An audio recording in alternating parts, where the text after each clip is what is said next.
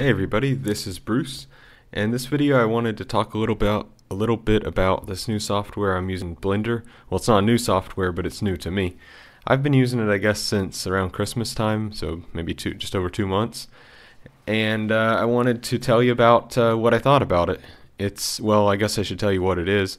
It's a 3D artistic software. I don't know what else to say. You can go to Wikipedia and probably find out a lot more about it, like what it really is, and all the things it does. But basically, I think it's just a 3D artistic software. I'll just leave it like that. I guess maybe I should give you a bit of perspective about myself so you know where I'm coming from when I talk about the software. I'm a new user. I've only been using it for, like I said, 2 months, and I've never used any 3D artistic software before. So in that sense, I'm totally new. But I have used 3D engineering software before. I was working at a job where I was modeling for nearly 3 years straight using Pro Engineer Wildfire 3. So that's what I'm used to. I'm used to that engineering and very precise software. That's my background. The point is I'm not familiar with this artistic stuff until recently. I've really never done a render before. I think Pro Engineer did have like a little render engine, but anytime I used it, everything turned out terrible. So I don't think it's really made too much for rendering. So I'm really not like used to rendering or doing artistic stuff or anything like that. This is all pretty new to me. So what I thought I would do is go ahead and kind of just list the things I don't like and didn't like about it, and then the things I do like about it. Coming from somebody with such a small amount of experience, if nothing else, I thought it would be fun for me to look back on this in a few years or a year to see what I think now compared to what I thought then, which is now. Okay, anyway. So I'll go ahead and get started with the list. So the first thing, and I think anybody who knows anything about this software will agree, it's pretty hard to learn. Actually, what I'm most familiar with and otherwise in a 3D software is Pro Engineer, which is a little bit known for being hard to use. At least it was in the older days. And I would say this is right up there with it. It may even be harder. It seems to me that there's some things that there's not even a menu way to do them. You have to use the keyboard, which I like, but it does take a little bit longer to remember. Another example is with the mouse. By default, to click on something, to pick something, use the right mouse button. And I've never used a software where the default to select, and I've used other CAD softwares too, not regularly, but I've used them, a couple of times here and there. And when I was in college, I was using a lot of different ones. Never had a software where you right click to select an object in the viewport or in your work area. It's always left click. So all throughout computer usage, left click is how you select something. Right click is usually extra menus and extra options. But by default, right click is selecting your model. Right click is selecting your, things in your view area. Left click is, I don't know what it is, but anyway. So first thing I did is off somebody's tip online is I switched it. So it's easy to switch, super easy. But that's just kind of the way this software is. It's a little bit strange in the way you use it, the interface and just the way it works. Okay, so that's not so great. The next thing I would say isn't so good about it and I don't really like, but it's not really the software's fault. Well, let me just explain. It's not an engineering software, so as far as I can see, there's no drawing. So if you wanted to make a print or a manufacturing drawing or engineering drawing, I don't see any way to do that. I don't see anything way you can easily do precise measurements, and there's no, as far as I can see, there's no kind of parametric functionalities that you can't set parameters for dimensions. You can't drive anything by dimensions.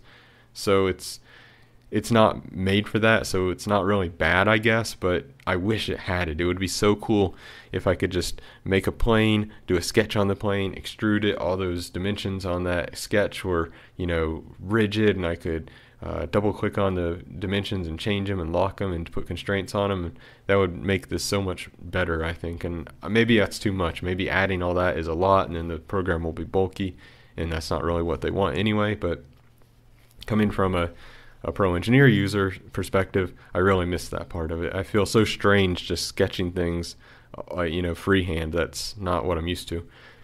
Okay, so then that's kind of something that I didn't like so much. And there's not very many bad things. I forgot to say that at the beginning. It was actually hard to come up with negatives. The next thing is what I found, and I don't know it personally, but from what I've heard is this software doesn't have as much industry support as some of the other ones, some like the 3D Max or something like that. For me, it doesn't really matter, just as a hobbyist, and maybe it's even better in some sense. I won't get into it, but anyway, that's one thing, is it seems like if you learn this software, it's not probably going to be used as much in the industry. Whereas if you learn one of the commercial softwares, it will be. Or I don't know if you don't call this one commercial, but what I mean is one of the proprietary softwares like 3D Max or any of these other ones. You maybe have an easier time to get work in the industry, whereas this seems to be less likely. Again, almost all of these things aren't really pure bad. They're just, some people would consider them a little bit negative. This last one, really, I don't care about because I'm not trying to get into the industry. Although I would admit it would be cool if I could, but, well, that's a whole other story. Anyway, so let's move on to the good stuff I like about it. Well, number one at the top, it's free. So right off the bat, if you don't like anything, well, you don't have to use it. You don't have to pay. You never paid for it to begin with, assuming you didn't do a donation the first time you downloaded it. So there's nothing to lose. I like that. I like, even on software where you do have to pay for it, proprietary software, I like it when they give you something for free to try. I don't like to pay for something and then learn that I don't like it later. So I love that it's not only free at the beginning, but it's free forever if you want it to be. Of course, they take donations, and that's a great idea because it's, a lot of people spend obviously a lot of time on it, so they deserve to be paid for it. So it's great if you do pay for it, but you don't have to. There's no obligation, there's no expectation, so that's awesome. Free is great. And it's open source, so I love open source. Open source is awesome, and this is why it's so powerful, and it has so many add-ons, and blah, blah, blah, blah, blah. The next thing is it's extremely powerful. I mean, this software can do so much. If you could just go and type in, I don't know what you have to type in, like Blender art demos, I don't know. You can search it. Anyway, if you look it out there, you'll see like people have made just absolutely amazing stuff with this software. So I think there's basically no limit as what you can do. It's not only for making pictures, by the way, and models. You can make animations. They make like this yearly movie. I don't remember what it's called, but like this like short film. I don't know. They're like 20 minutes or something every year, and they're like what you would see at the movies. I mean, it's really high quality stuff. So this software, I think, will go as far as you want it, as you need it to go. Like as long as you can continue learning, you can do basically anything you want. It's not like some of this, free open source software isn't so well developed and it's like lagging behind its competitors.